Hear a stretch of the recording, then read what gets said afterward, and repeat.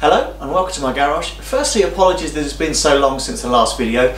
No reason why, I've just sort of been busy with other things, and in the UK at the moment the weather hasn't been all that great, just a sort of a wet and miserable November and December.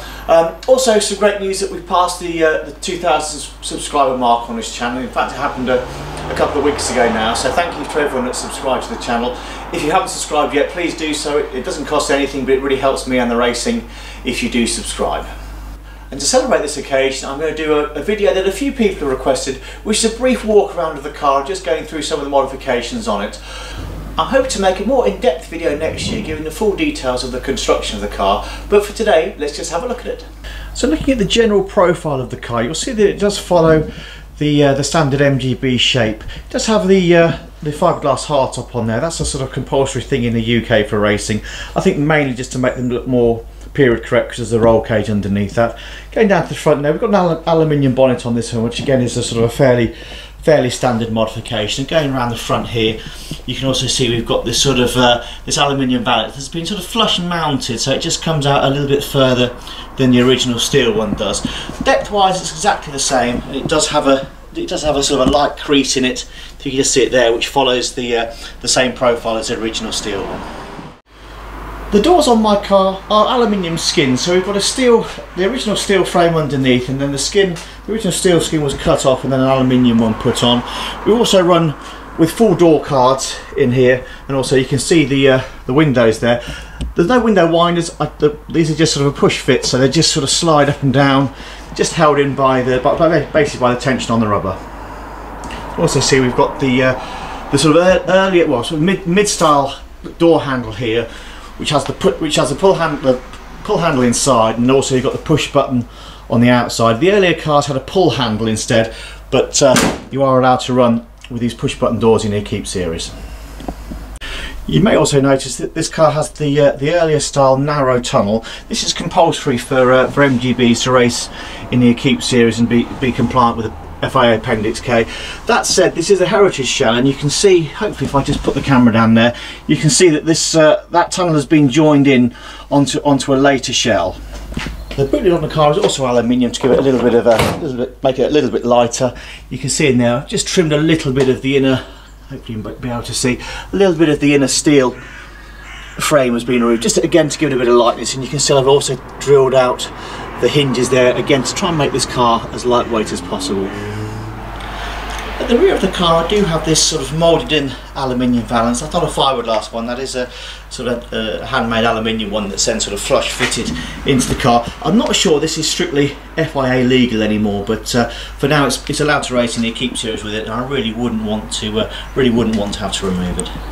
Moving around to the front axle now, you'll see that most of it's fairly standard MGB. We've got a standard MGB brake caliper there, solid disc rather than the vented one, and we've got they're sort of, well, not quite standard MGB pads. They're a standard MGB pad size, but they're actually Hawk brake pads in there. They're getting a bit more tired size, so they're going to need swapping soon.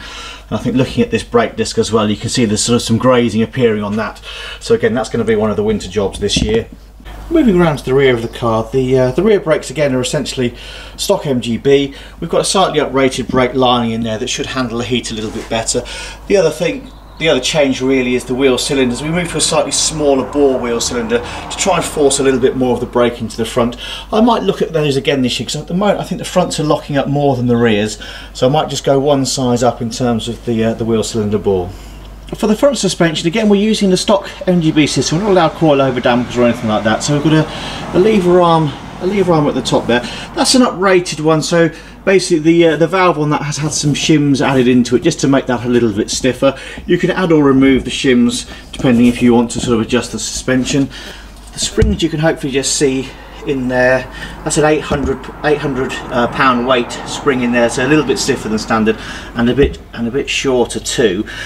These are also 2.5 inch internal diameters. I've had to make a small modification to the sort of coupling across member to hold those in. Wishbones are the negative camber ones, which I think give us sort of a 1.5 degree negative camber on the front there. And then you can see the anti-roll bar there, that sits in the solid aluminium block at the front, and it's a 7/8 diameter anti-roll bar there. On the rear of the car we're using lever arm dampers. Again, we're not allowed to use use the telescopic type or anything different. These are adjustable lever arm, which have got this little little knob on the back. Essentially you can wind that all the way out for the rain, so it makes it nice and soft, and then sort of firm it up for normal circuit racing. Probably sort of 3 or 4 clicks off the maximum when you use it. You can see the car has the banjo axle. Unfortunately the light here isn't great, so you can just see the axle in there, all pretty much as standard. Yeah, the slight difference with the suspension are these parabolic springs that you can just see there. So still a leaf spring, but just they've just got 2 leaves in them. That makes them a little bit lighter. But I know some people are going back to the more standard multi-leaf springs now. The tyres we use are specific for circuit racing in the UK. These are Dunlop CR65s, which is a historic cross-ply tyre. Quite good fun in the dry. They are a bit of a nightmare in the wet. They don't really grip all that well, but they're the ones we have to use, and essentially everyone is on the same playing field. The wheels are a fairly sort of standard mini light 14-inch diameter. I think these are from John Brown wheels, so they're fairly cheap and fairly effective. Now moving on to the engine, which is probably one of the most expensive, but probably the most important part of the race car as well. So you'll be able to see the Weber 48 carburettor there that's feeding the cylinder head. It's still a cast iron head and a cast iron block. We're not allowed to run with the aluminium cylinder heads. In the block we've got the 1.2mm overbore pistons from JE. These give us sort of a capacity of about 1843cc. We've got an all steel crank that's made by Arrow Precision, and then steel end caps as well, so just to try and make it as strong as possible. At the back of the engine there, we'll see you've got this neat little catch can. We have to have this for racing in the UK. Basically, with a 2-litre engine, you need a 2-litre catch can, and that just takes a breather in from the engine into the top there. And the cap itself, there, see, the cap itself is vented just to let the gases out. Over there, you can see we've got the fuel pressure regulator. Pretty much a normal alternator. Originally the car would have probably had a dynamo, but we are allowed to use the alternator for racing in the UK. Standard MGB radiators, just one of the brass ones there. And then at the front there you can just see, I think that's a 13-row oil cooler fitted at the moment. I do have a 10-row one as well if it's really cold, but certainly nothing larger than that. The other little thing here is a little cold air feed for the carburettor. You've got a sort of a bell mouth at the front. That's just sort of zip tied in, going into that tube. That's then just pushing cold air over the carburettor there. The gearbox in the car is a 4-synchro, when originally these the early cars would have had a 3-synchro, but a decision was made to allow us to run the 4 synchros in the UK racing, basically because there was no availability of the 3-synchro gear sets. You might be able to see this is a slightly custom cover here. This was made by Clark & Clark in the USA, and it's actually made out of fiberglass. Idea being that to get the 4-synchro gearbox into the earlier shells, it has to come back a bit, and so this whole cover allows the sort of gear stick to sit nicely in the car there. The final slightly trick bit is this little lever here. This winds in and out of the detent spring for the reverse switch, and it just allows you to sort of wind that in and then lock out reverse, so you don't select it automatically when you're racing. The interior of the car is very basic. We've got no carpets, just a sort of a race seat on its own there, and then the full roll cage goes all the way over front to back, so that it's sort of it'll keep you secure. No carpets at all in the car. You can see the fire extinguisher there.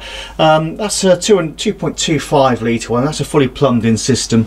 So if I just move the camera around, hopefully you can just see the fire extinguisher nozzles going into the footwell there. There's one on the other side, and then 2 more in the engine bay.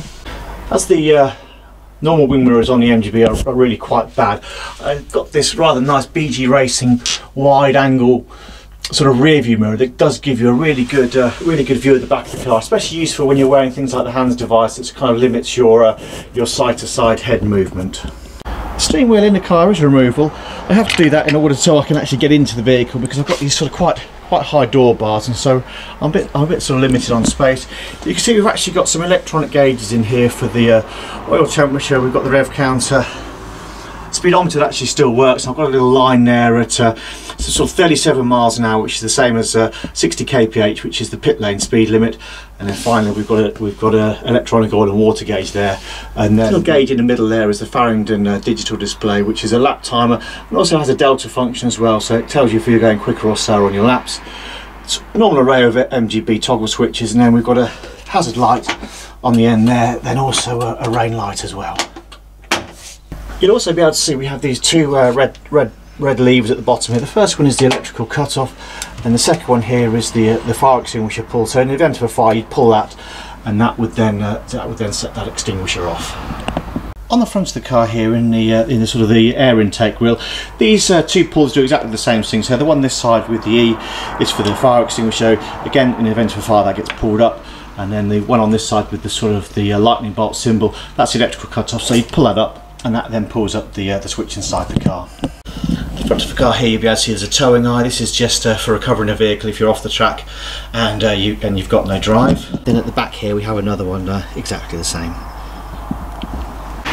In the boot here we've got a fairly smart looking custom fuel tank. This has got the new CFC unit in there, which is basically a swirl pot and fuel pump all built into one, all inside the tank. And it's an aluminium outer that I had made up, just foam filled, and also being aluminium, it doesn't go out of date like the plastic bladder ones do. So hopefully this video gives you a sort of fairly brief overview of the modifications made on the car. We will be doing a more detailed and in-depth video covering the sort of whole history of the car and all the steps that I went through when building it. Hopefully you'll join me again for that. Until then, I wish you all a very happy new year, and hopefully 2021 might be a little bit better than 2020 has been for most of us, and hopefully I might see you at the racetrack anytime soon. Many thanks, bye.